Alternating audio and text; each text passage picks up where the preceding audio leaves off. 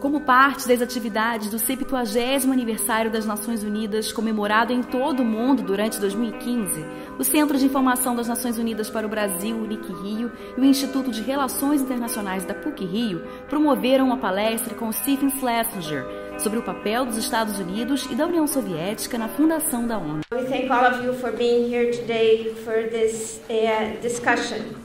I understand that Jean Carlos will introduce the theme, and then we'll hear Professor Schlesinger's lecture. Well, good afternoon to everybody. I will be very brief, but I'd like to tell you that I'm very pleased to be here at this very fine university, this very important department of international relations. Here at the PUC University, the partner has been a part of the United Nations in Brazil for a long time. This year, well, as you all know, with the matter of the program, we celebrated 70 years of the foundation of the United Nations. This is, of course, I mean, we at the UN are specialists using all the possible round dates, I mean, so 50, 60, 70, to not just to celebrate, but to reflect about the past as a way also to help us to define what future lie ahead. Of course, the world 70 years ago was very different from now.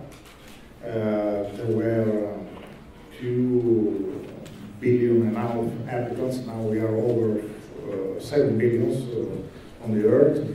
The UN was founded by 51 countries. Today, the member states of the UN are 193.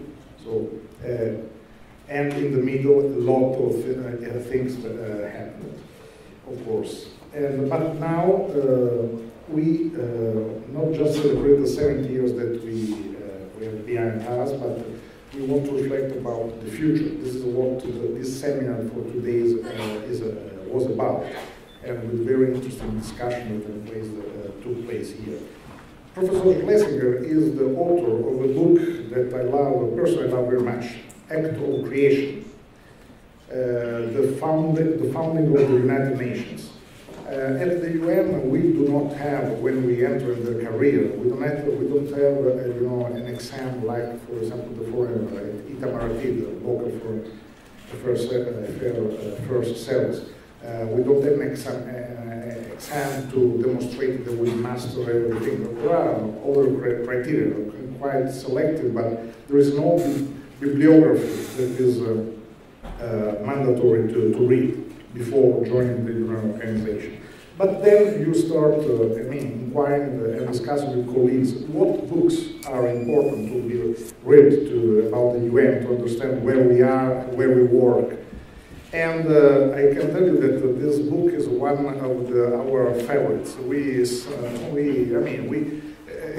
It's not a secret, of course, but we actually tell about this book to all new staff, and recently we had a discussion among directors about the charter, for the preamble of the charter, and of course the reference about this was the book, Professor Schlesinger. So I'm very pleased that you accepted this very kind invitation that PUC University did to you. And so actually I'm very glad you're here, and I'm sure that your conference your lecture will be very useful to us all. The title you choose, how the United Nations and the Soviet Union founded the UN. It was true in the past. Now, as the Secretary General Ban Ki-moon said yesterday, we are living again in kind of Cold War climate, which is very unfortunate. Also, we were discussing this yesterday, all the issues or themes like nuclear proliferations, now again, they start being around. We thought that somehow we had buried them, and that the new spirit, that something new was happening. And maybe the new time times, the current times, are not that different in some ways from the original times. I mean, the equilibrium of powers that led to the creation of the United Nations. So this is one more reason to consider that what happened 70 years ago, in these days, in San Francisco. Now, the San Francisco conference started on the 26th of April, 1945. So exactly 70 years ago. What happened then is a real, true impact today. So, Professor Schlesinger, we are very happy to have you here, and we are glad to hear your lecture now. Thank you very much. Thank you so much, and I thank you for the kind remarks of Professor Hertz and Giancarlo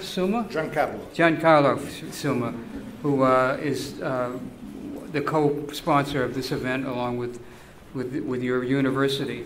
And I'm just delighted to be here back in Rio. I haven't been here in 40 years, so it's kind of exciting to be back in this wonderful city. I'd like to speak to you today about how the UN was founded. But first of all, let me say just what a remarkable anniversary we are celebrating in the UN's 70th birthday. The UN has lasted 7 decades and is showing no signs of faltering as an organization. Now that's an extraordinary accomplishment. Remember that the first attempt at a world security body was the League of Nations, and the League lasted only 20 years. The UN, in its own special way, has shown a unique kind of resilience in its ability to adapt and deal with global crises.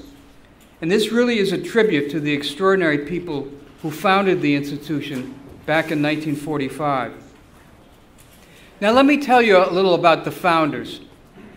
It may surprise you to learn that the creation of the United Nations was, in its starkest form, a deal struck between two World War II allies, the United States and the Soviet Union. You may recall that these two nations, by the end of that conflict, were the two most powerful countries on Earth. So if there was going to be a UN, these two countries had to be involved. But in many ways, we talked about two countries, one which was a reluctant involver and one which was an aggressive involver as far as the United Nations is concerned. Because it really was a one-sided deal in many ways. Because it was Franklin Roosevelt, the President of the United States, who was pushing for the United Nations. And Joseph Stalin, who was then the dictator of the Soviet Union, remained the reluctant partner as regards this idea. Now, Roosevelt was an unusual leader in this respect. You must remember that in 1945, Roosevelt really did not have to care about establishing a global security body. The United States at that time was literally the strongest country on the planet, even more powerful than Russia. And by the war's end, Roosevelt could have well decided, what do we need a global security organization for? We, the most powerful country on earth, could operate unilaterally. We could just create what they call coalitions of the willing when a crisis arose, and not worry about having to go through some official body. But Roosevelt had learned a valuable lesson from two world wars, the First World War and the Second World War, that the U.S., like any other nation, could not defend itself alone. It needed friendly allies. And the only way these countries, these friendly nations, would be available to aid the United States or any other country in future crises was to create an international assembly where all member states would collectively agree to stop aggression wherever it happened on the planet. So there was a lesson that the two world wars had struck in Roosevelt's mind, in the mind of many of the other delegates who came to San Francisco in 1945, a lesson that 30 million people had died in the First World War. 60 million had died in the Second World War. We could not afford a Third World War. There was no way this globe, this Earth, could go through another disaster or catastrophe like it had gone through in those two incredible wars.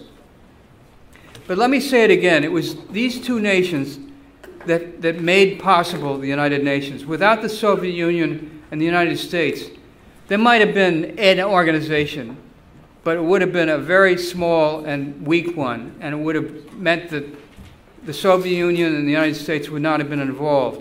They had to be the crucial conveners, or there really would not have been the great organization that has been 70 years old as of today.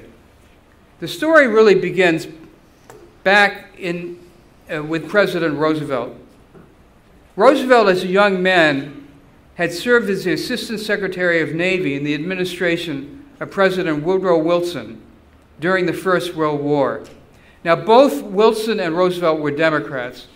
And the Democrats, if you look at the history of American foreign policy, have traditionally been the believers in multinational and multilateral relationships. Republicans, in a somewhat cruder way, believe more in the kind of sheer nationalism.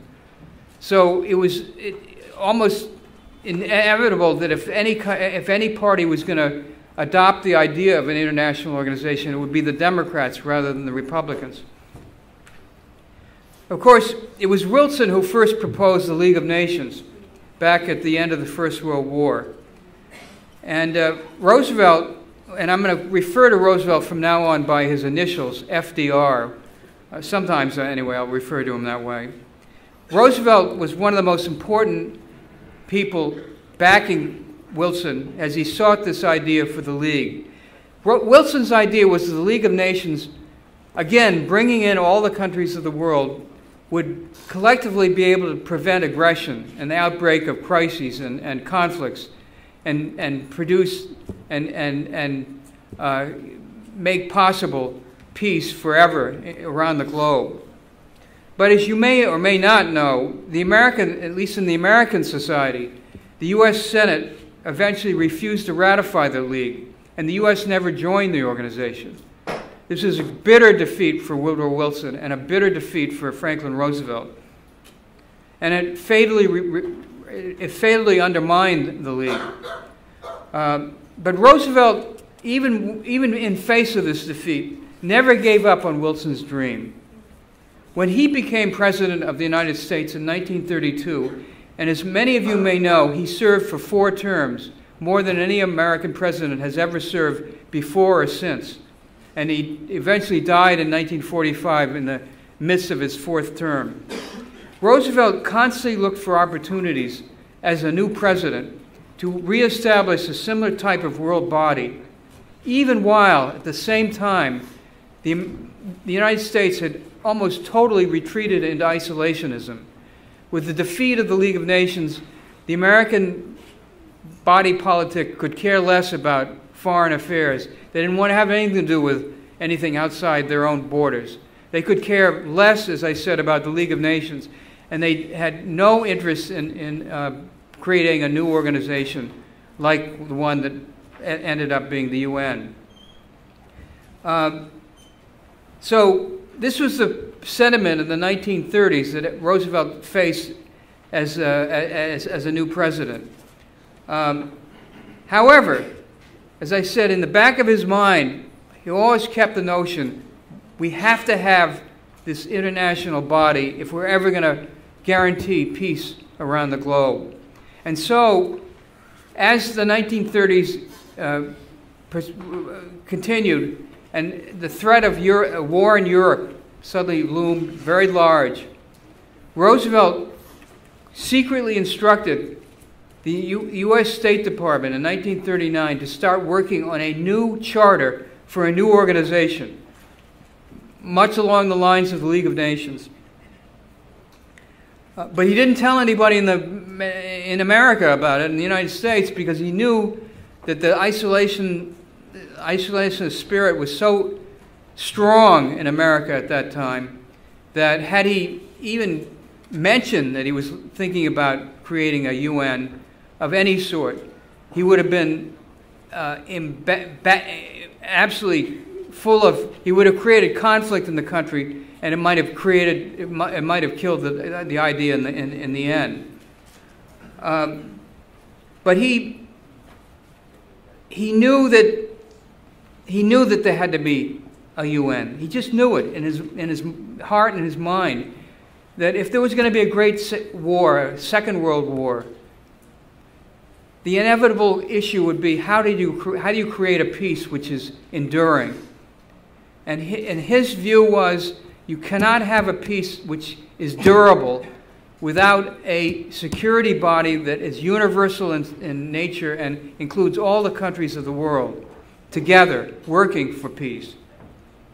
Anyway, it was not really until the complete Nazi takeover of Europe and then the infamous attack on Pearl Harbor in December 1941 that FDR felt he could start acting on his premise with the support of the American people.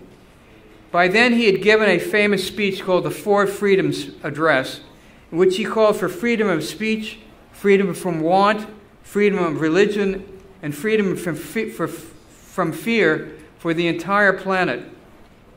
What he was saying was, the U.S. can no longer pretend we're not part of the rest of the world.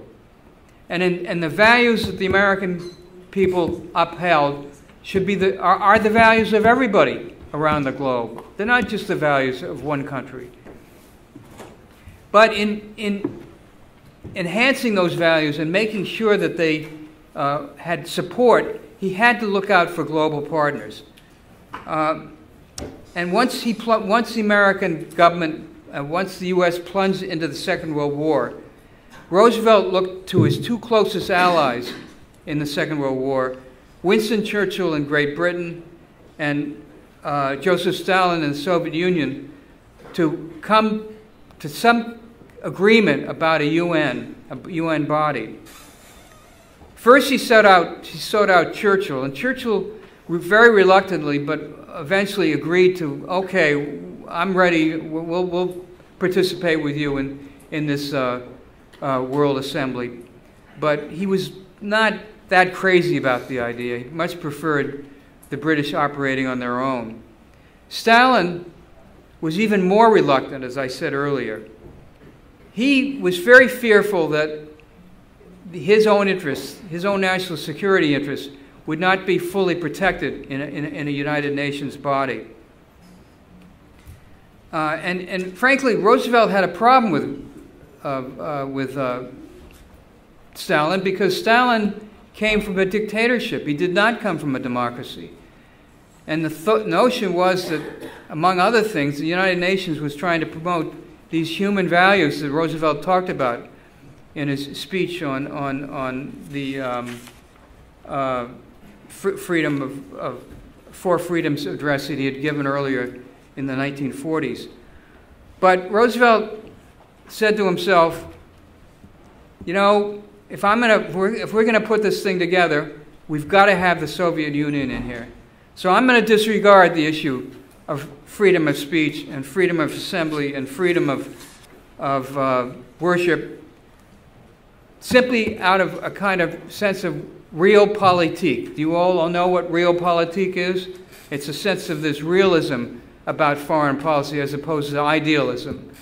It's a feeling that you have to deal with things as they are as opposed to things as you might want them to be. And Roosevelt realized that what was more important at this point during the Second World War was security, security, security. That was the top issue, rather than free speech, free elections, and free assembly. And therefore, he was willing to overlook what Stalin represented as a dictator and bring him in to this new organization. Nonetheless, he was fighting a tough battle with Stalin, because Stalin resisted this notion, along a little with Churchill, of joining an organization. I mean, Stalin figured, listen, I have allies today from the Second World War. I have the British and the Americans on my side. What do I care about the rest of the world? I'll just be happy with my 3 allies, and we'll run the world. And he wanted to stick with an alliance of the British, the Americans, and him and his own people. That was enough for him. That became the theme throughout his talks with Roosevelt about the UN. He was basically concerned with one thing: preserving Soviet power. And he felt he could best preserve that power with this relationship with the British and the Americans. And in the end, if you look back at the history of Stalin as regards the UN was not terribly consequential in the calculations that the Soviets had over over foreign policy. It just was a kind of side story. It didn't really matter to the way the Soviets conducted foreign policy. Nonetheless, well, this guy Roosevelt, he's really interested in. I guess I ought to give some attention to it. I mean, it wasn't something he was going to outright dismiss. And Roosevelt pressed him with a series of rather strong and influential arguments. I mean, Stalin and Roosevelt and Churchill informally agreed that those 3 countries would be the policemen of the world. But Roosevelt wanted to take that step further. If you're going to be acting as the policeman of the world, you have to do it within a larger entity, like a organization of the sort that the UN represents. And Roosevelt said it can't just be the United States, the Soviet Union, and Great Britain. It also has to be China, which was the largest population on the globe at that time, and France. Now, France was a war-torn country which had suffered very badly during the Second World War, but had been a traditional major power. So there was some feeling that France ought to be involved in order to kind of counterbalance any possibility that Germany would ever revive again. Roosevelt had one other idea. There should be a 6th country on the Security Council. The 6th country was Brazil. And in fact, for a while, Roosevelt very much was trying to get his partners to agree to put Brazil on the Security Council as the 6th sponsor of the United Nations. But in the end, the feeling was that Brazil wasn't quite up to the task, that it hadn't really been a major participant in the Second World War, and that it lacked the kind of features that were necessary to be considered a major power. So Brazil was dropped eventually. In any case, Stalin, despite all his doubts about what Roosevelt was proposing, eventually kind of capitulated to him. I think, in my view, he capitulated not because, as I said, he cared that much about the UN, but he really did not want to alienate the American president, and because he had a special relationship with FDR, and the U.S. during the Second World War had given an enormous amount of economic, military, and other kinds of aids to Russia, which enabled the Soviet Union to survive the battles of the Second World War. So, and Roosevelt and Stalin was also thinking in the back of his mind that once the war ended, he would want to continue to get American economic aid for social reconstruction in his own country. So for all those reasons, again, he toyed with this UN idea. He said, all right, we'll think about it. We'll try to work something out. Anyway, by 1942, the second big year of the war, Roosevelt got together 26 countries all to come to Washington to agree to join a formal wartime alliance against the Axis powers, that's Japan, Germany, and Italy. And they called themselves for the first time the United Nations. This was an alliance they were talking about, not yet an organization. Then in October of 1943, Roosevelt got his Secretary of State to meet with with the foreign secretaries of Great Britain, China, and Russia in Moscow, and they all actually agreed formally to a declaration supporting the formation of the United Nations.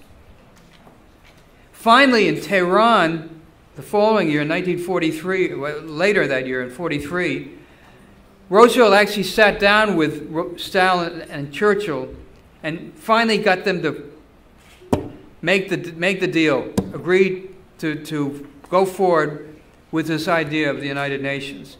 And this eventually led to a summit meeting of all of the principal specialists in the UN at a Washington place called Dunbarton Oaks, where all the four sponsoring powers, France had not joined by that time, but it was China, the United States, the Soviet Union, and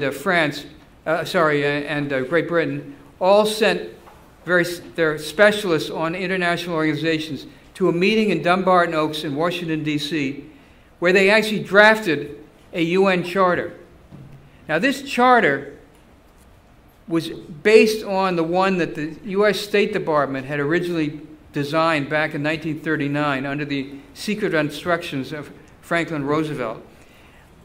The charter itself was itself based on the League of Nations compact, so that there was a continuity in the way these organizations had all been designed. There were a lot of similarities between the League and the United Nations, and between the Roosevelt idea and the one that came out to be the final charter. Again, during the design period, Roosevelt took into account the very thing that most distressed Stalin, which was protecting his own national security interests. And by the way, in doing so, Roosevelt also took into account how to protect America's national security interests. And in doing so, Roosevelt came up with the most controversial issue at the United Nations, not only then, but it's the most controversial issue today at the United Nations, namely the veto. Because Roosevelt proposed at the Dunbarton Oaks meeting that 5 countries, the United States, Soviet Union, China, Great Britain, and France, would all get the veto that no other country would get in the United Nations. And they would be permanent members of what we call today the UN Security Council. They would be there the whole time. You could never get them off the Security Council, and you could never take their veto away. And that veto was a very powerful veto. It could block any action at the United Nations. And that was true in 1945 when the UN was set up, and it's true today. If you look at the UN today, same deal. Those 5 countries have the power to block literally anything that goes on in that organization.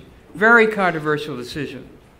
And it was a very significant departure from the way the League of Nations had been set up. Because in the League of Nations, every country had the veto. But the drawback in the League was that if every country had the veto, then a single rogue nation could stop any action by the League. And in fact, that's what happened many times when the League was functioning. The other thing that Roosevelt made clear and alleviated the worries of Joseph Stalin was that any decision by the Security Council was binding on all the member nations of the United Nations. And that is true today, too. When the UN Security Council makes a decision, every nation that is a member of the United Nations has to obey that decision. That is the basis of the treaty that they signed when they joined the United Nations. Now, it doesn't mean that every country will, but that is the rock bottom obligation that every country has when they join the UN. And that also is in contrast to what happened with the League of Nations. Because under the League of Nations, you could pass all the resolutions you wanted, but you didn't have to obey them. You know, you could do it on a voluntary basis, but it wasn't obligatory.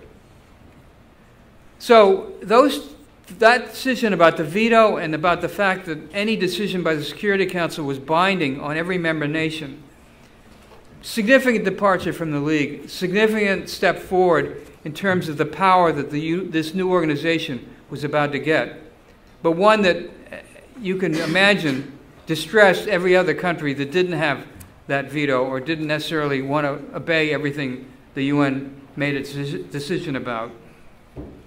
Now, why did Roosevelt decide to give the veto to these 5 nations? There was a rationale at the time for his reasoning behind it. His basic argument was that these 5 powers alone, at least in 1945, possessed the equipment, the financing, and the troops to support any future UN enforcement action. And since their arsenals would be involved in the fighting, and the blood of their soldiers might be shed in the fighting, then these nations should have the right to make the decision about whether they wanted this UN mission to go forward or not. That was the kind of rationale that Roosevelt produced as a kind of explanation for why these 5 nations should get the veto. But privately, Roosevelt had another notion in mind, which is, namely, if the United States did not get the veto, the U.S. Senate would do exactly what they had done to the League of Nations. They would have rejected it. The only way Roosevelt could guarantee that his own country would join this organization and sign the treaty was to give the veto to the U.S., and that would satisfy the beliefs in the U.S. Senate that that the U.S. national security interests were being protected. Okay, now that's the setup. Where do the smaller states fit in? Well, at this point, Roosevelt, reflecting his more idealistic vision of the organization, came up with the idea of the General Assembly. Now, the UN General Assembly is different from the UN Security Council. First of all, it's every country in the world, all 193, whereas the Security Council is only 15 members. But second of all, every country in the General Assembly, no matter their size, their population, their wealth, or their military prowess, gets a single vote. So it's a very equal body. Every country is treated equally. A small island nation is the same as China in terms of the voting process in the General Assembly.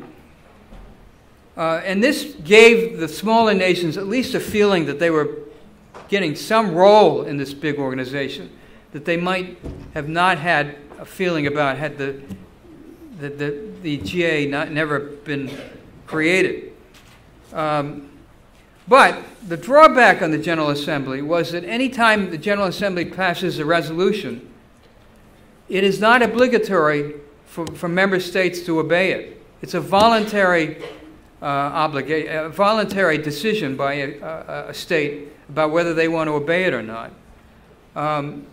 So what's the point of a General Assembly resolution if it's not binding on every other country on the planet? Well, there is something that the General Assembly has which is notable, and it's been, I think, observed by many people through the years, which is it has a great moral role around the world. When the General Assembly passes a resolution, it has a moral impact around the globe, and people pay attention to it.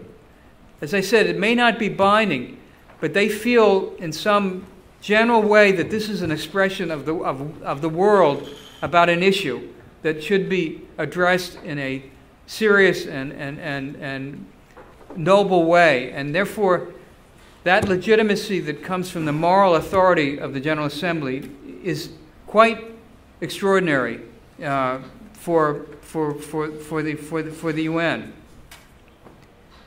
In any case, you have the Security Council and the General Assembly, the two main organs of at least of the UN proper. Nonetheless, for all of Roosevelt's dealings with Stalin, he still couldn't fully satisfy the Russian leader. For example, in the Security Council, Stalin started raising new objections. he now insisted that the veto power be an absolute veto. Now, what does that mean? An absolute veto would mean that even if you brought to the attention of the Security Council a crisis that was ongoing, so that you could discuss the crisis. You don't have to make any plans about what you're going to do about it. You're just going to discuss the fact that this crisis exists. An absolute veto would mean you could block even that, even any discussion of a crisis. Whereas Roosevelt had always understood that the veto should be more limited, that you could not block discussion of a crisis, but you could block any action based on that crisis by the UN. But now, as I said, Stalin wanted to have this absolute veto.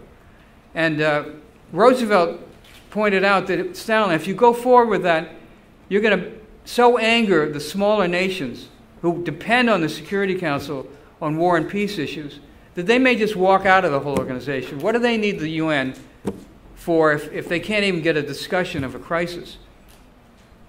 Then the other thing that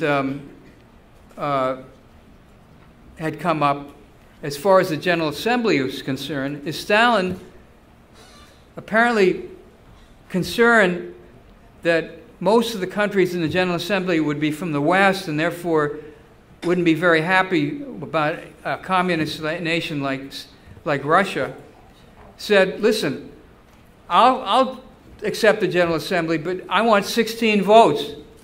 16 votes? Why should he get 16 votes? Because the Soviet Union, which was a kind of empire, had 16 different countries involved in that empire. And therefore, Stalin argued we should get all 16 votes, just the way you guys in the West get votes for all your smaller countries. And this became a major stumbling block as the time got closer to coming to the San Francisco Conference of 1945. What do you do about Stalin's demand for 16 votes? In addition, and this is one of these arguments that go on endlessly, he particularly wanted Poland to be considered a voting power, a voting state at the UN, because Poland was a traditional enemy of the Soviet Union, but had been taken over by the Russians during the Second World War and was a prototype of kind of communist government. But the Americans and the West said you cannot have Poland involved as one of your 16 nations because Poland has all sorts of exiles that want to come back to Warsaw and create a democratic government. So Poland should be a coalition government, not a communist-dominated one. These were the issues that captivated the Stalin-Roosevelt relationship as we got closer to the actual UN meeting in San Francisco, and had to be resolved. If they weren't resolved, there wasn't going to be a UN meeting. For the next 6 months, Roosevelt and Stalin argued back and forth about these issues through letters and emissaries and meetings between their foreign ministers. Finally, they met at a famous conference at Yalta in February of 1945 to resolve these issues and try to get some understanding before the San Francisco meeting took place. Well, Roosevelt was able to convince Stalin to back off on some of them. First of all, Stalin acceded to the idea that there should be a more limited veto rather than an absolute veto for the upcoming conference as regards how the veto should be treated. Secondly of all, he dropped the idea of 16 votes. He said, I'll take 3 votes. And the 3 votes were Russia, Belarus, and the Ukraine. And at that point, Roosevelt didn't want to argue with the guy anymore and said, sure, you can have your 3 votes. We'll work with that. And he finally got Churchill and Stalin also to agree to 2 things. One, the city where the meeting would take place to draft the UN Charter. And in deference to the fact that this had been a Roosevelt idea, Stalin and Churchill agreed that it would be in an American city, in San Francisco, in spring of 1945, and that was the date. It was actually opened on April 25th, but it began on April 26th of 1945. And at that point, the three countries sent out invitations to some 44 other nations to come to San Francisco for the grand meeting and begin the deliberations on a UN charter. Yet, we haven't even gotten to the meeting yet, and Stalin came up with a new objection. He was a dictator. He was used to pushing people around. He didn't like to be pushed around. And he sent a message to Roosevelt just a few weeks before the San Francisco conference was about to open. And he said, "I've decided I'm not going to send my foreign minister to the meeting." Roosevelt was furious. Wait, we all agreed at Yalta we're going to have this meeting. You're not going to send your foreign minister? That's an insult to me. I mean, Roosevelt was furious, and he thought that what Stalin was doing was belittling the whole idea of the UN, as he had been doing all along anyway. And a crisis erupted about whether if Stalin was not going to take this meeting seriously, then what was the point of the meeting? Well, in one of those great odd twists of history, just as this whole crisis came to fruition, Franklin Roosevelt died 12 days before the conference began. And suddenly there was a new American president named Harry Truman, about whom very few people knew very much. And Stalin suddenly got frightened and thought, well, we got a new American president, and I have to maintain my good relationship with the U.S. government. All right, I'll send Molotov. Now I'll try to, be chummy with this new guy who's in the White House and see if I can work out things with him before the San Francisco conference. And in fact, Truman, as I said, was sort of an enigmatic figure. He was a man who had never gone to college. He'd been abroad once in his life. He actually fought in the First World War in Europe. Turned out, though, that much to people's surprise, because they didn't know how Truman was going to react, would he go forward with the United Nations? I mean, was he even interested in the United Nations? And furthermore, how would he deal with the Soviet Union? What did he know about foreign policy?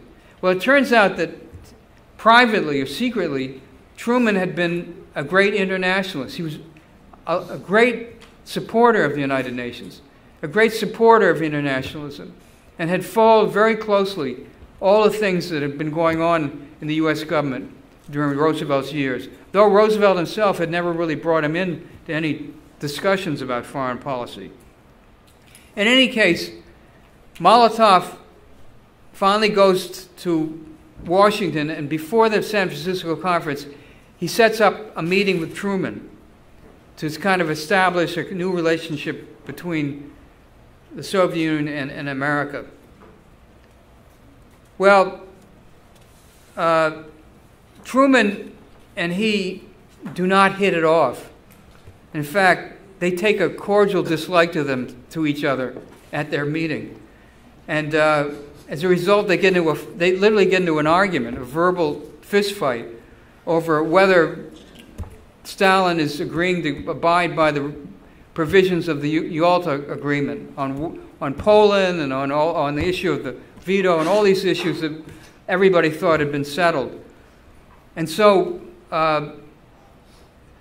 Truman, in his own, he'd been president for two weeks and was still kind of nervous about what his role should be, upbraided and really tore into Molotov and said, you guys, you want this UN to be a success, you've got to abide by everything that happened at Yalta. Well, Molotov was not happy. And he ended up saying, I'm representing here the Soviets' interests, and we'll do what we have to do, and we'll see what happens in San Francisco. And he stormed out of the White House. And from the day he arrived in San Francisco, he was in a deeply angry mood, which influenced everything that went on during that meeting during the whole issue of the dealings with the UN Charter in San Francisco. From day one, he started issuing a series of preemptive demands. For example, he told his partners, the other 4 sponsoring nations, that he would oppose that the United States be president of their group. Sponsoring nations had their own little group within the United Nations meeting. Well, traditionally, the country that is hosting the meeting is the president of the meeting. But in this case, the U.S. realized that if they got into a bitter argument with Molotov over who should be president, when they really wanted to just get this damn UN set up, that it wouldn't be worth it. So they gave in. Truman said, listen, we'll let every sponsor rotate being president of the meeting, and we'll leave it at that. And so they kind of compromised with Molotov on that issue. But it started putting the whole nature of the dealings at San Francisco in a very awkward kind of motif, because all the time the Americans wanted to move forward on getting an agreement on the charter. You had Russia kind of saying, nah, nah, nah, you know. And so this was a very difficult kind of negotiations that went on. The other issue, Molotov's other issues were, let me just get to the, he wanted the immediate admission. Remember I mentioned that there were 3 nations that would represent the Soviet Union: Russia, Ukraine, and Belarus. Well, the deal had been that Belarus and Ukraine would come in, would be voted into that conference. But Molotov didn't even want to have a vote. He demanded they be admitted immediately, as the other nations who had been invited there.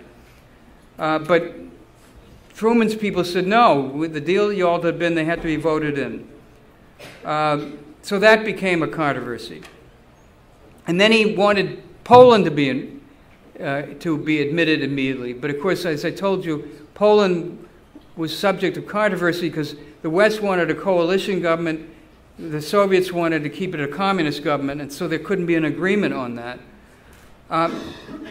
So all of this was swirling around. This meeting had only been going for 3 or 4 days, and all this stuff was coming up. And suddenly, out of the blue, the 20 nations from the Latin American bloc came up with their own demands. They'd stayed in the background, by the way. They'd been working together, but very quietly. But now they insisted that Argentina be admitted right away to the meeting. Well, this was an incredibly controversial issue because during the Second World War, Argentina had been a pro-Nazi nation, and therefore many countries at the meeting didn't want to have anything to do with Argentina, didn't feel it should be admitted because it had not been part of the wartime coalition against the Axis powers. But the Latin countries made clear that as a fellow regional, as part of the regional body, Argentina was a fellow Latin country and should be admitted. It's just the way all of their countries would be admitted. Now the Soviets took particular umbrage against Argentina because of its Nazi leanings, but they were up against a very defiant Latin community, as the U.S. realized. And the U.S. knew that at this point, the Latins said basically, if we don't get Argentina admitted, we're going to vote as a bloc against the admission Belarus and Ukraine. So this became a kind of mathematical puzzle. You know, everybody had their own interests involved, and Russia and the U.S. were the ones who were being particularly, conflicted about how they should react to all these different maneuvers. Because the U.S. feared that if Belarus and Ukraine were rejected, that would be the end of the UN. The Russians would walk out of the conference and go home and forget the whole thing. But on the other hand, if the Latins were thwarted and didn't get Argentina admitted, they might have packed up and said, you know, forget it, we're not going to join the UN. So this is a very kind of, it was like a little like high school, you know, all these little factions. Everybody had to get their way, and how do you deal with them and come to some kind of compromise? Well, the U.S., in its infinite wisdom, came up with a kind of precarious compromise, a last-minute deal. Washington said it would stick by the Soviet Union and support the entry of Belarus and the Ukraine, but simultaneously it would oppose Moscow on Poland's admission because of the Yalta understandings. At the same time, it would work with the Latin coalition and support Argentina's entry into the conference, knowing otherwise that the Latins would carry out their threats against Belarus and Ukraine and possibly reject the UN itself. Now, learning of this strategy, Molotov lambasted Washington for its stance on Argentina and its refusal to admit Poland. But the conference, nonetheless, by a large margin, voted for the American position, leaving Molotov virtually isolated. Then the question was, what was going to happen? Would Molotov leave the conference? Would the Russians reject the UN? Would this be the end of the whole deal? All of a sudden, Molotov backed down, which was quite surprising given his almost operatic anger over what had been going on. Now, it's possible that the rebuff he had suffered from this vote, this almost unanimous vote against the Soviet position by UN members, had unsettled him enough to make him feel it was time for a retreat.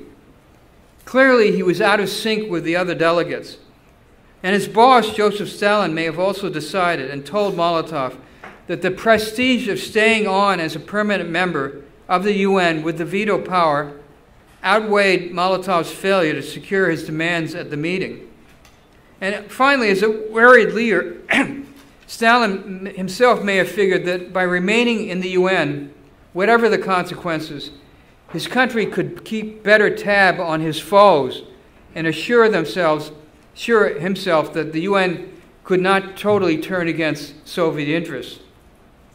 Finally, I think it's fair to say that Molotov and Stalin had turned the Argentinian issue into a cause célèbre, and even though they'd lost on it, they'd won on it in many quarters, because a lot of people who felt Argentina had been pro-Nazi were furious that Argentina had been admitted under this formula that the U.S. came up with into the meeting.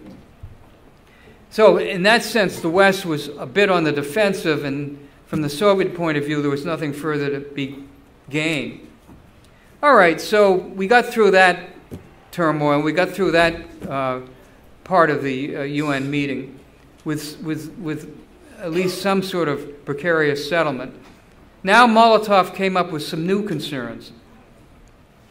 The question was whether the UN should allow regional bodies to operate within its ambit. Regional bodies like the Organization of American States or NATO or the Warsaw Pact, these kinds of bodies did not really have a role in the original structure of the UN Charter. Well, once again, it was the Latin countries that pressed the issue most vigorously. They demanded that their own regional body, which was then called the Rio Pact, later became the Organization of American States, be given instant recognition at the UN meeting in San Francisco. And frankly, if it didn't, bye-bye San Francisco. I mean, they were that furious about their position of having regional representation at the UN meeting. Well, the U.S. was ambivalent about this because basically they believed that the United Nations should be a centralized body, and they didn't really put regional bodies within the ambit of the way they saw the organization be set up. And the Soviets, too, were fairly ambivalent about the whole idea of regional organizations. But they got a little more angry about the idea because they heard rumors that one of the reasons why the Latin countries wanted to have their own regional body represented at the UN is because this was a way of fending off communist infiltration in the Americas. Well, when the Soviets heard rumors of that, they were immediately offended. They thought their ideology was being called into question, and this was an anti-communist kind of action by the Latin countries. Again, you can sense these tensions on various levels that were going on at the meeting. Once again, the U.S. was placed in a new dilemma. From the outset, the Big Five, the five sponsoring powers, had agreed to give the Security Council exclusive veto power over all treaties and regional organizations, with one exception. They had granted the Soviets early on an exemption from a council veto for their bilateral treaties made before and during the war. Now the Latins argued in their turn, if the Soviets got such a deal, then why shouldn't they get the same deal, the same exemption for their regional institution? And then frankly, they said if they did not get that recognition, that would be the end of their participation in the conference. Okay, a new crisis arises.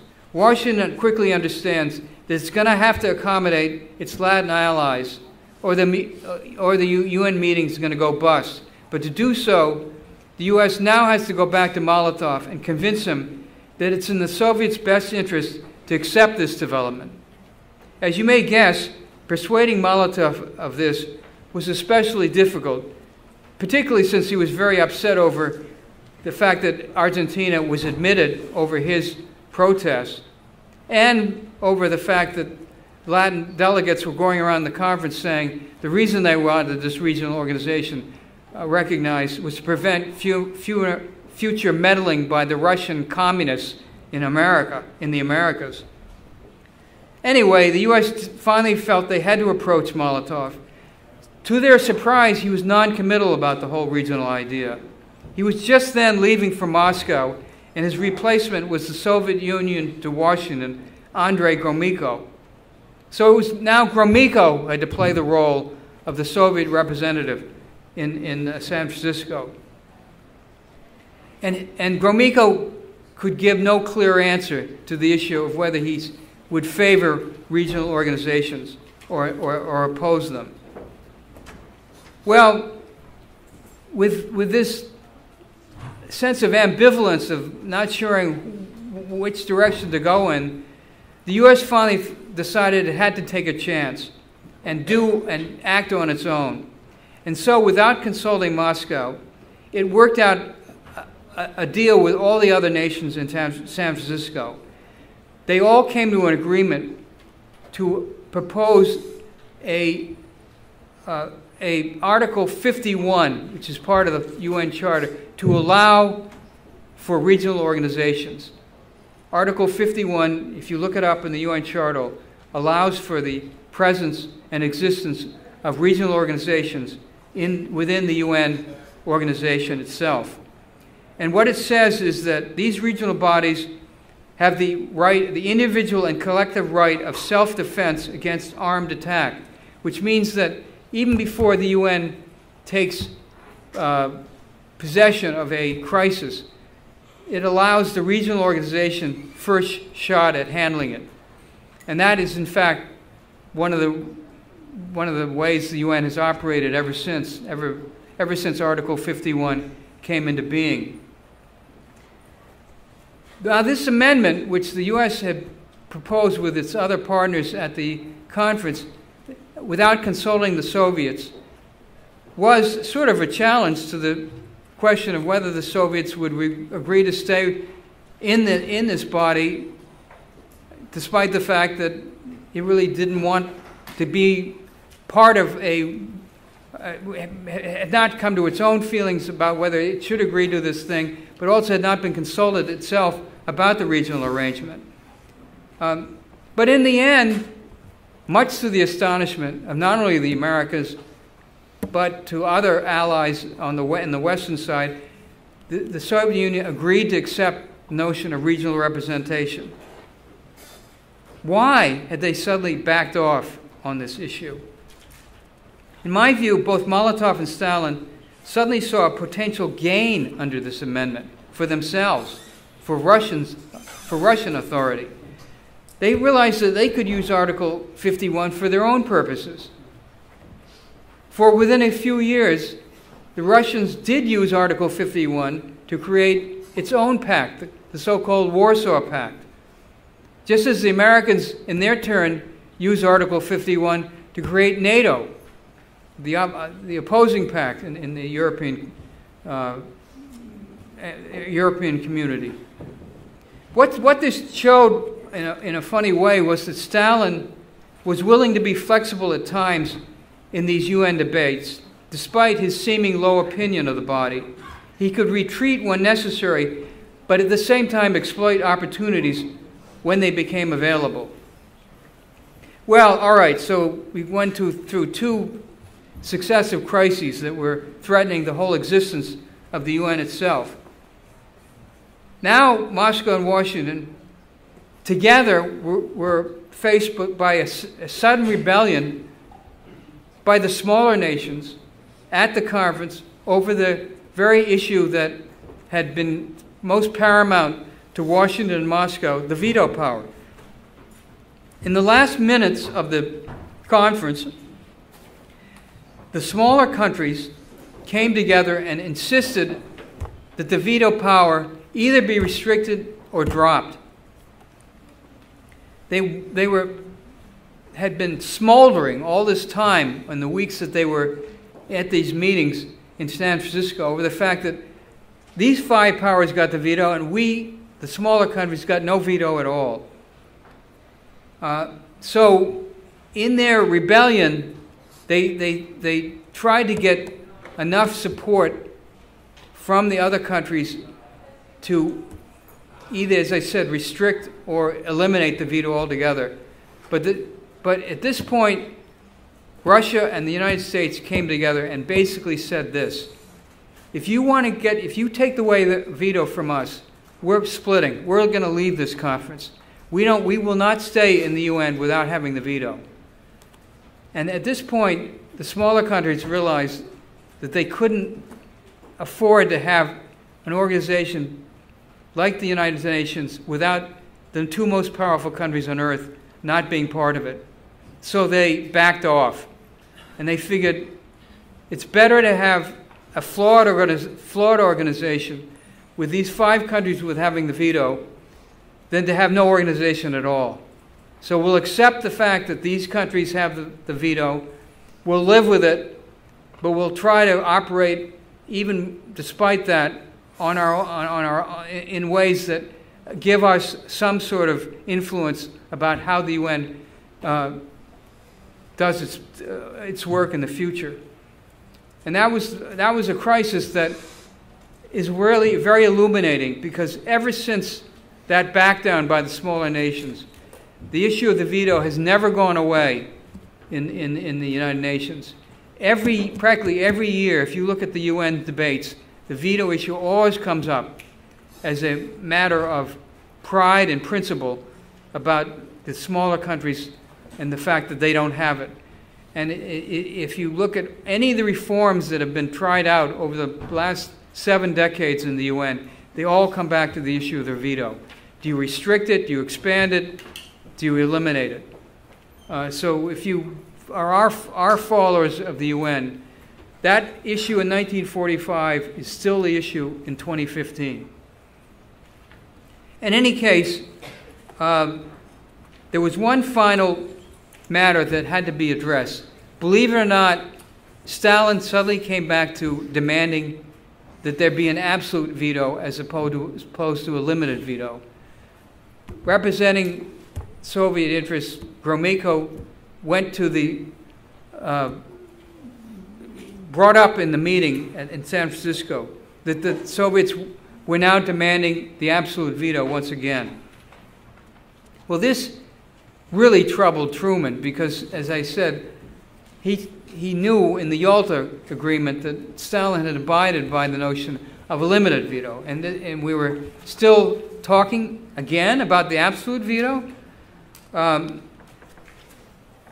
So Truman basically responded to the Soviets by saying that he was not going to retreat from his understanding of the Yalta Agreement. He was for the limited veto. And if there was not going to be a limited veto, then there was not going to be a United Nations. So the UN, as far as Russia and the United States were concerned, hung in the balance at that point. Because either one or the other country had to cave in order to resolve this issue. There wasn't any halfway point that could be met in terms of how do you resolve it. But Truman came up with an interesting solution. He had just sent a former top Roosevelt aide, Harry Hopkins, to meet with Stalin in Moscow to reestablish ties with Stalin on a lot of other issues that had not been resolved, including the issue of Poland. So Truman said to Harry Hopkins, why don't you bring up with Stalin this issue of the limited versus absolute veto and see if you can convince him that it's time to just back off and go back to the understandings at Yalta. Well, Hopkins, he happened to get Hopkins at a propitious time. Why? Because Stalin and Hopkins were suddenly getting together in a very friendly way. And the reason was that Hopkins, with Truman's blessing, had conceded to the Soviets the rights to occupy all of Eastern Europe, including Poland, for their security purposes after the end of the Second World War. Truman had permitted this arrangement for the simple reason that the U.S. was never going to go to war to oust Soviet troops from the region. So Truman was making a virtue out of necessity. So now Hopkins had the opening to mention to Stalin Truman's concern over the veto statement at the stalemate at the UN. Well, when he brought it up to Stalin, Stalin's reaction was one of surprise, or at least feigned shock, as if he'd never heard about the issue before, which seems very unlikely. But in the wave of his hand, he casually dismissed the issue as an insignificant matter and said he would accept Roosevelt's more limited veto position. And in doing so, Stalin, in his final last gesture, saved the United Nations from collapse. The puzzle was why, after days of tension at the San Francisco meeting, Stalin had so quickly surrendered on the issue of the absolute veto. Well, and the most likely explanation, as I review it in my own mind, was he had triumphed over the issue of Eastern Europe. He'd gotten sovereignty, basically, Russian possession of Eastern Europe, and the concession by the West that they would not go to fight, they would not go to battle over those countries of Eastern Europe. So now he apparently believed he could retreat on the veto and give this concession to the United States. After all, from his point of view, the UN, as I said before, was not terribly important. And in any case, he would still retain the veto on all future enforcement actions, therefore protecting Moscow's security interests. And in making this concession to Roosevelt, he would recapture the wartime friendship he had with Washington and therefore hopefully get renewed economic assistance from the United States in the post-war years. So the long dalliance between Moscow and Washington over the UN finally came to an end and to a successful outcome. Of course, there were a few other adjustments the countries had to make at the UN meeting, but they were all eventually settled peacefully. Still, the overall encounter had proven to be an arduous exercise. As I have demonstrated, any of several missteps could have led to a breakdown at the bargaining table. The three key disputes over the admissions issue, over the regional roles, and over the veto all had at one point or another the makings of an international fiasco, a global meltdown. But what finally kept the two countries going, in my view, on the road to the United Nations was their like-minded desire to retain the bonds of their wartime alliance.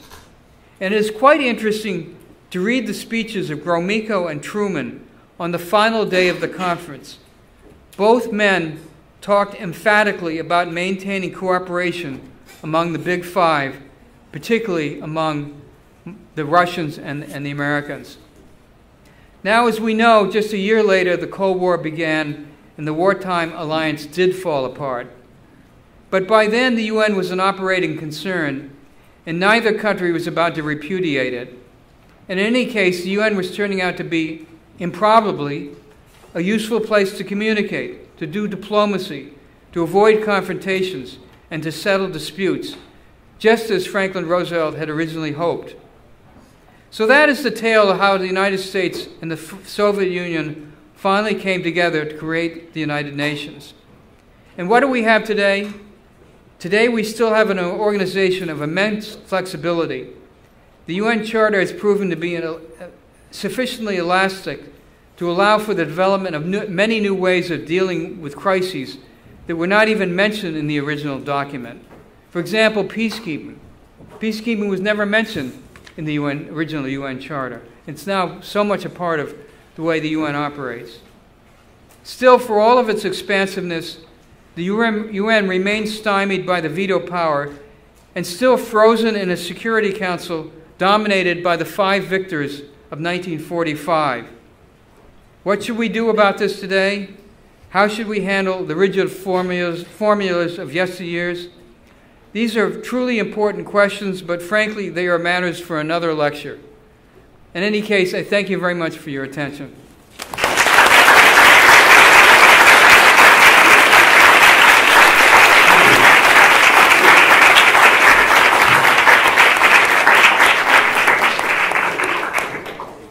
Professor Schlesinger, thank you so much for that, for taking us back to San Francisco in such an interesting and amusing way as well. I would like to ask, can the students ask a few questions? Sure. So we have a bit of time, so perhaps some of you would like to ask questions?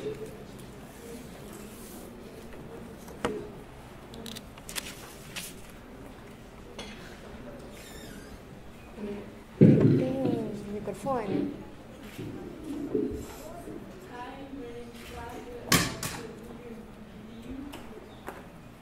Oi. Hi, my name is Flavia. I study here at PUC-Rio, and I want to know your opinion about the position of Brazil in United Nations nowadays. Do we have any other questions so Professor Schlesinger can answer a few together? I want to ask about the position of the UN in Syria nowadays, of this lack of position and lack of strength in the UN.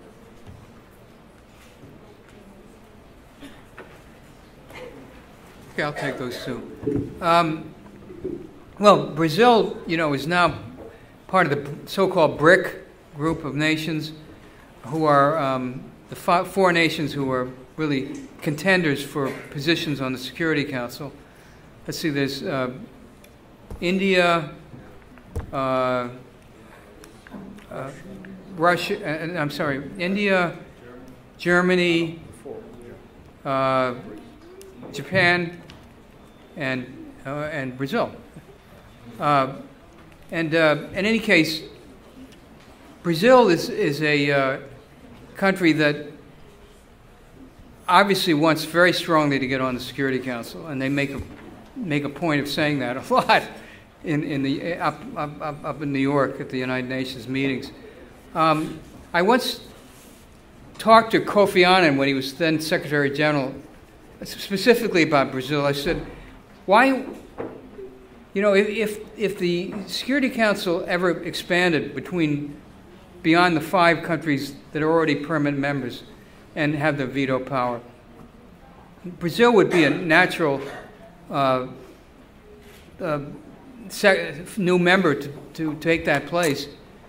But as he pointed out, the problem you have with any regional area is that who will accept Brazil in the Latin community? I mean, Argentina wants to be on, Mexico wants to be on, Venezuela wants to be on the Security Council. In other words, even in a regional area, nobody is happy choosing one country to represent their region. And so one of the problems that Brazil would have to get on the Security Council would have to resolve the issue of how does it become the country that represents the Latin area without getting past the demands of Mexico and Argentina and Venezuela and other countries who think they ought to be on the Security Council.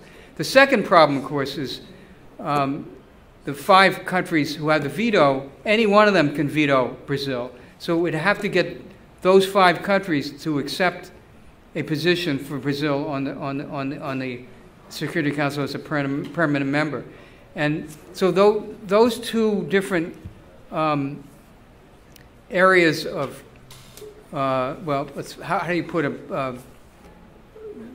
obstacle runs that they have to go through are quite difficult to get by. And so I think Brazil will continue to be very much mentioned as the type of power that should be a permanent member on the Security Council, but will, I think, have a very long wait before it actually happens because of these two obstacles I mentioned to you: the regional obstacles and the question of the veto powers on the Security Council. Otherwise, you know, Brazil is very influential still when Brazil has been on the Security Council as one of the rotating members, which each rotating member gets a 2-year appointment. Brazil has always been a quite influential country that participates in all the debates on the council, and otherwise, simply because it's a powerhouse in this region, that alone gives it a lot of influence in the UN. Now, as to the question of what is happening in Syria and what is the UN doing or not doing about Syria, you know, the problem with the UN is that because it is a security body that represents the entire world, every crisis of any nature comes eventually to the UN to be solved. The problem with the UN is that it does not have the resources or the structure to resolve all crises. And in the case of Syria, the structure is that on the Security Council, as you know, 5 nations have the veto, and every time the West has come up with proposals to create a political settlement, Russia vetoes those proposals on the grounds that it is supporting the Syrian government, and therefore the Syrian government, until it itself is willing to participate in some sort of settlement, as long as it's resistant to that, the Russians are going to make sure that nothing passes in the UN Security Council, which would propel UN negotiators into a position where they could actually resolve the conflict and bring peace back to that country. So structurally, the UN is impeded at this point from doing anything beyond that. On the other hand, the UN does have, under the auspices of the Secretary General, the right to appoint negotiators or people, UN personnel who go out and represent UN interests in that conflict. Right now, there is a person who is doing that, fulfilling that role for the UN. He's trying to bring the parties together, even though he's getting resistance from all sides. The UN has been doing this for all the years that the Syrian crisis has been going on, which is almost 3 or 4 years now. And so you have to give credit to the UN that they are trying to, they do put a emissary out there to try to bring the parties together to create the conditions for negotiations. They're not only doing that in Syria, they're doing it in Libya, they're doing it in countries like Lebanon. They have representatives in practically every country in the world at this point who are trying to do what the UN is supposed to be all about, bring about peace.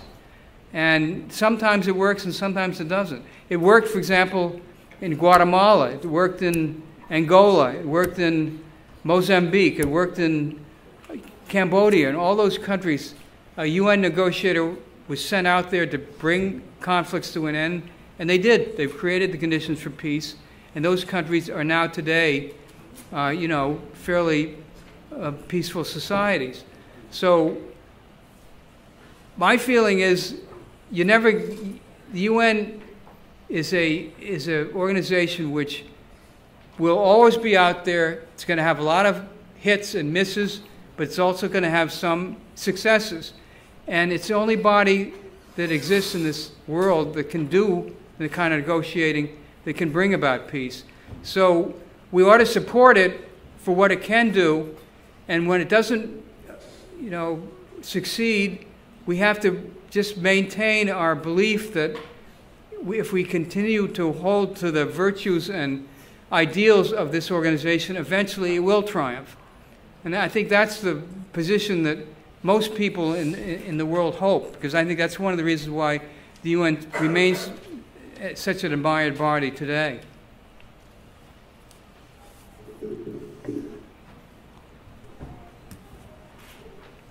Hi.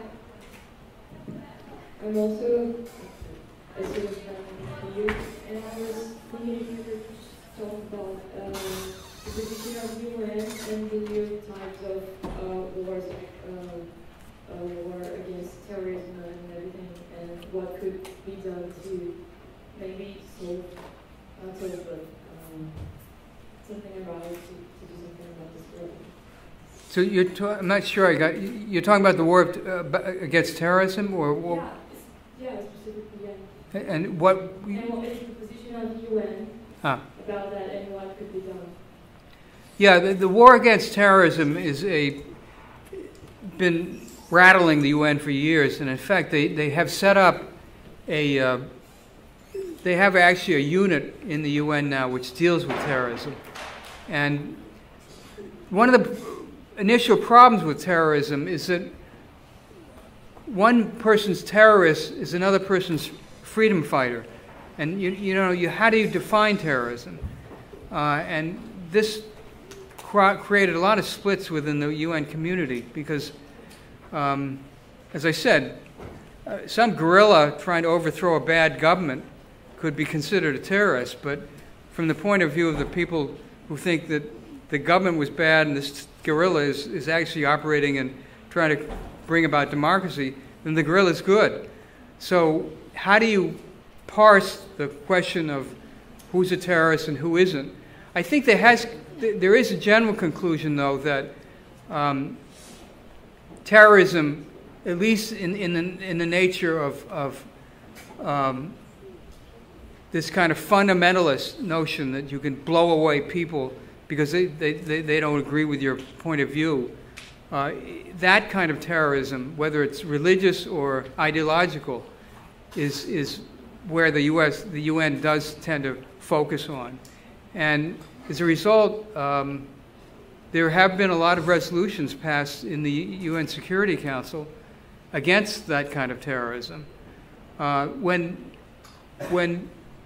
9/11 happened, when the U.S. was attacked in September 2001,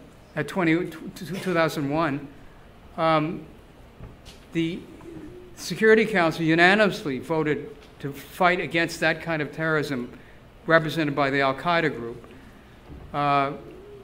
And as a result, they put sanctions on the Al-Qaeda group. They, created a terrorist unit which monitored all the kinds of ways of restricting financial flows to the Al-Qaeda group, and promoted the notion of the NATO troops going into Afghanistan to defeat it. So there have been very proactive measures by the UN when it comes down to that kind of fundamentalist mayhem, and that continues today. Now you have the ISIS group in the Middle East, which is the UN has now collectively sought all sorts of sanctions against ISIS. So as long as you have unanimity on the Security Council, and you don't have any of those 5 permanent members blocking action by the Security Council, you're going to have action by the UN against terrorism.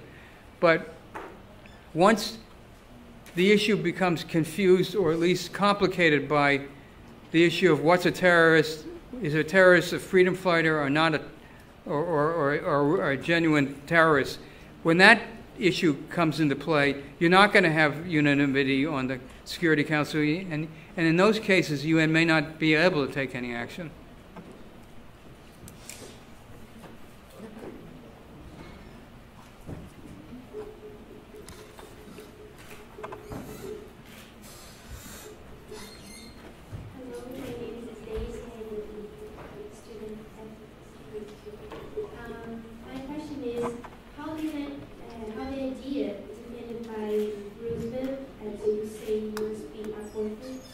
That the most important aim of the United Nations must be the security, diverge of the idea that this institution was founded to get the idea of freedom and tolerance nowadays. Okay, you're talking about that Roosevelt focused on security, but you're saying that the UN has been identified mainly with peace, right? That contradiction between the two. Yeah. Well, if you actually look at the UN Charter, it's actually a very aggressive charter. It's actually almost militaristic, because Section 7 of the UN Charter is all about how the UN can go into action using all sorts of military troops and planes and ships to stop aggression around the world. The UN was really set up to as a result of 2 world wars, to prevent the outbreak of a 3rd World War. And so a lot of the Charter itself is full of bloodthirsty language about it. We're going to stop this kind of aggression. And it's odd because when we think about the UN today, we think about it as a peacemaking body, which it is. But it has all these instruments that are part of the Charter which allow it to take military action collectively against what is seen as aggressors. And so in a way, when Roosevelt was talking about security, he was saying, listen, the most important thing right now is to get to the point where we have no more war going on. We'll worry about all the issue of freedom of assembly, free speech, free whatever later on, but let's just get the war ended first, and do that through the auspices of this collective group of United Nations countries. So if you look at the Charter, though, it does proclaim a belief in human rights. It does proclaim a belief in all the freedoms that we care about as people around the world, but it doesn't do it exclusively to the issue of the notion for enforcement actions that which require the UN to use military power. I don't see necessarily a contradiction between the two. I mean, what you're doing basically is you're defeating bad people in order to create peace. And so that is, again, the UN creates peace in a lot of different ways: negotiation, diplomacy, as well as military action. All of those are tools that the UN has at its disposal, but I don't see them as contradictory.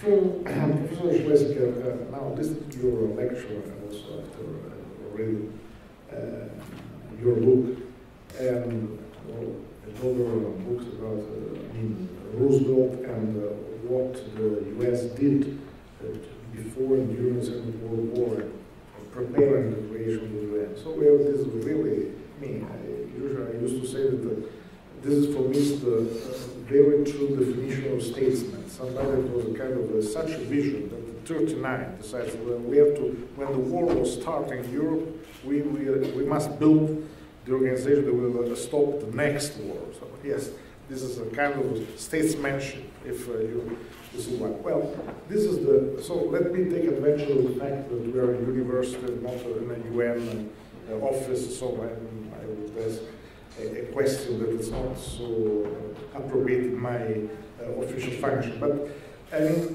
what happened in the US? I mean, this is we actually owe the existence of the UN mainly to this vision and effort of President Franklin Roosevelt and of course of its people, the State Department, and so on.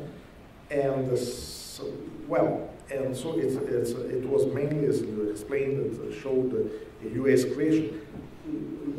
How and when? I mean, there was this growing dissatisfaction in the U.S. against the UN. I mean, when the UN started beginning, not just, I mean, the poster child of the U.S. vision, but kind of a problem or something that is not such seen as such a useful thing or a useful instrument. What happened? Well, you know, that's a very important question because, you know, the United Nations. The reason why the United Nations is in New York City is because the countries at San Francisco decided that they were so fearful that the U.S. would withdraw into isolationism again, as it had up until 1945, that they figured if the UN was in New York, the U.S. couldn't exactly withdraw from the United Nations. It was a very big leap for the United States to join an international organization. You know, the U.S. is in a unique geographical situation. It's separated from Europe by one huge ocean, the Atlantic Ocean, and on one side, and separated from Asia by another huge ocean, the Pacific Ocean, on the other side. And it is used for many years, for decades, it went its own way. It didn't like to be, you know, told what to do. It was always acted unilaterally. And so there's a great deal of strain in the American character, which is you know, this kind of nationalist strain, nativist strain, that is, we want to be able to act as we wish without being constrained by outside powers. So when Roosevelt and Wilson tried to embed the U.S., first of all in the League of Nations and then in the United Nations, it took an enormous amount of effort to do that because it went against the grain of American history. So even now, even though the U.S. is still in the United Nations, is still at least probably the most powerful country on earth, except, you know, China's getting up there. There is that part of the American character which resents having to be part of an international organization. And as a liberal internationalist like myself, I find myself fighting against these people all the time while I live in the United States. They're the people who, like George W. Bush, unilaterally sent troops into Iraq, without the permission of the United Nations. An outrageous act. It went totally against the UN Charter. But there is that strain that is not fully eradicated in the American community, and one which, as I said, as a liberal internationalist, you have to keep fighting against, because it keeps popping up. So I think if you're actually looking at the polling data in the United States, by and large, 67 to 70% of the American people support the United Nations. They have no problem with it. They think it does a good job. But when you get a president who rallies against the United Nations over some particular issue, in this case it was Bush over Iraq, then you can whip up this enthusiasm and anger that goes back to that nativist feeling in that country, and it will emerge as a kind of nationalist. We got to be behind the president, and we got to invade Iraq. The hell with the United Nations. And I think that is a danger, not just in the United States. I think it's a danger in most countries. I think most countries have that nativist feeling that they can go their own ways when they feel that they have the right to do so. And I think it's one of the biggest problems that faces the United Nations in the future is making sure that people abide by the standards created in the Charter that the UN represents. And I'm hopeful that at least I know under the present government in Washington, under President Obama, who is a big supporter of the United Nations, that we won't have to face that situation again anytime soon. We can take one last question. I think he was going to ask.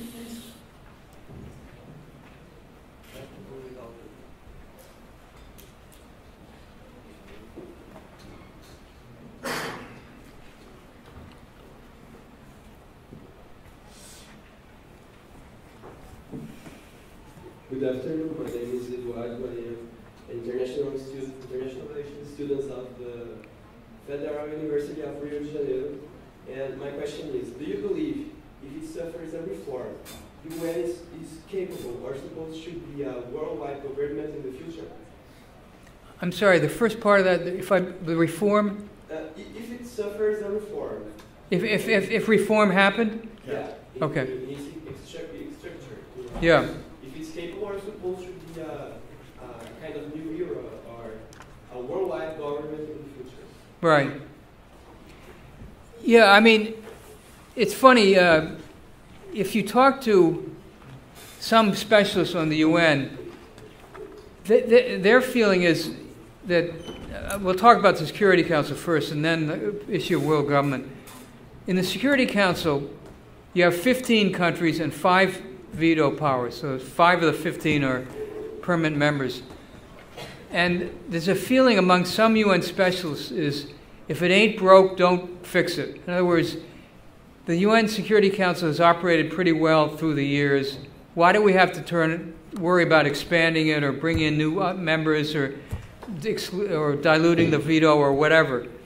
And therefore, they think that for example, if you enlarge the membership of the Security Council, it becomes more and more difficult to make decisions, or it slows down the whole process of the UN in its deliberations. On the other hand, clearly there are a lot of countries around the world who feel that when the UN Security Council makes a decision, it's losing its legitimacy because it has 5 countries with a veto who are victors of 1945 and may have been powerful then, but today, who is France, Great Britain? I mean, they're hardly powerful countries. Why should they have the veto today? In other words, the Security Council should represent the power realities of 2015, not of 1945, and therefore you should have reform. that reflect those changes. So my own feeling is that eventually there are going to be changes on the Security Council. They have to. I mean, this condition of having everything frozen back by what happened in 1945 cannot continue. It has to be changed 70 years later. And I think eventually world opinion, I think opinion within among the majority of states in the UN itself, all this is going to force some sort of revisions. As to the issue of world government, I think that, you know, the United Nations is an undemocratic body because delegates are not elected to the United Nations. It's simply a collection of different countries, all 193, representing the constituency, the makeup of the member nations.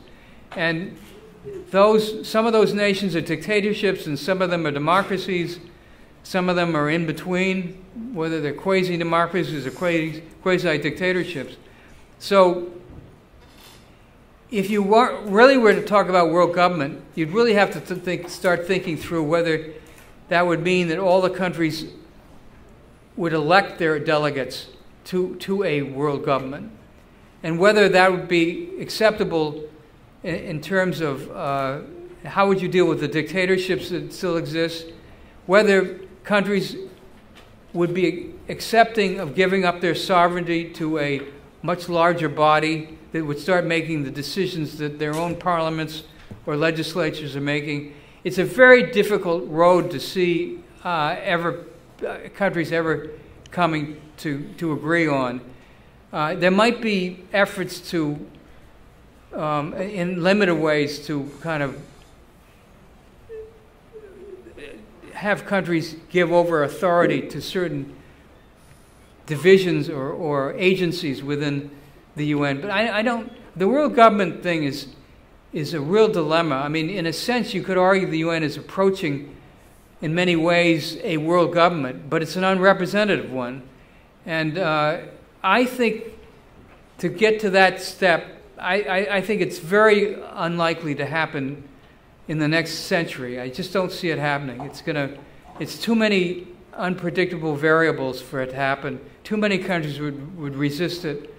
Too many issues would have to be resolved. And I think we have to be happy that we do have the UN today as the best we could get.